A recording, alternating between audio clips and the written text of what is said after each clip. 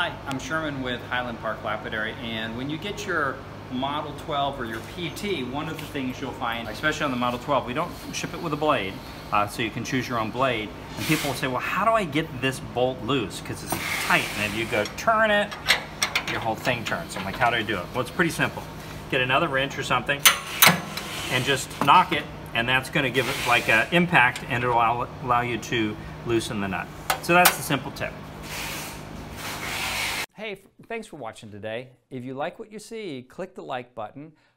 Subscribe if you want to get more videos like this. And down below in the description, you'll find a link that goes to our website. It goes to also what we showed you today, more information about that. And leave comments. If there's things that you like, if there's things that you want us to do more on, if there's videos that you want us to shoot that we haven't shot, we're very open to that. We're really looking for ways to help you be successful in your endeavors with the tools and technologies that we create, as well as any other aspect of the hobby.